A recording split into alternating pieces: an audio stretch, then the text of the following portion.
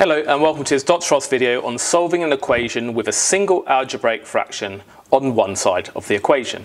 So we want to solve this equation, 3 over 2x minus 1 equals 3x. Now our instinct is whenever we're trying to solve an equation with a fraction somewhere, we should get rid of fractions by multiplying through by the denominator of whatever fraction you have.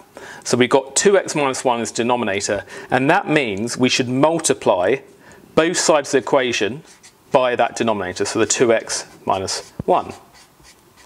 So if we do that, if I multiply the left-hand side of the equation by 2x minus 1, it just gets rid of the over 2x minus 1 because the times cancels out that divide there, the over, and you're just left with 3. And if we times the right-hand side of this equation by 2x minus 1, we could write 3x multiplied by 2x minus 1. Notice when you put these two things next to each other, it just means you're timesing them together. So now we want to solve this equation. So all we need to do is just expand out these brackets. So we've got the 3x times the 2x and the 3x times the minus 1. 3x times 2x, well 3 times 2 is 6. X times x is x squared. And then 3x times minus 1 is just minus 3x. So we've now got this equation. Remember, to solve a quadratic equation, we should get everything on the side where the x squared term is positive and 0 on the other side, which will be here. So we're just going to minus 3, so we have 0 on one side of the equation.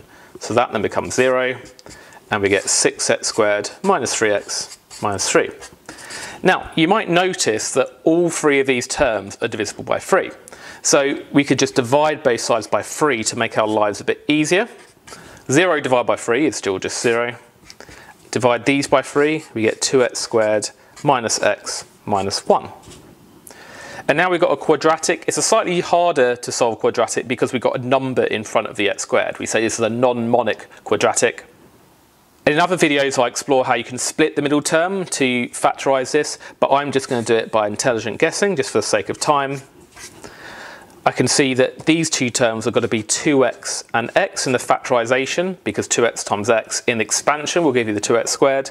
I also know that these two numbers have to be 1 and minus 1 in some order, because then the 1 times the minus 1 will give you this minus 1 term on the end.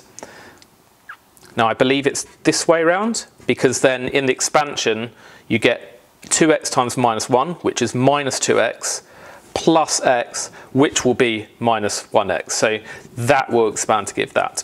Now once we've got that, we just make each of these brackets equal to 0, because if you've got a product of two things equal to 0, then we know at least one of them is 0. Now if 2x plus 1 is 0, remember the quick way of doing this? You just negate that number and then divide by that. So it's minus 1 over 2. So you get minus half the solution. And then here, if x minus 1 is equal to 1, then x is clearly equal to 1, and that is the final solution.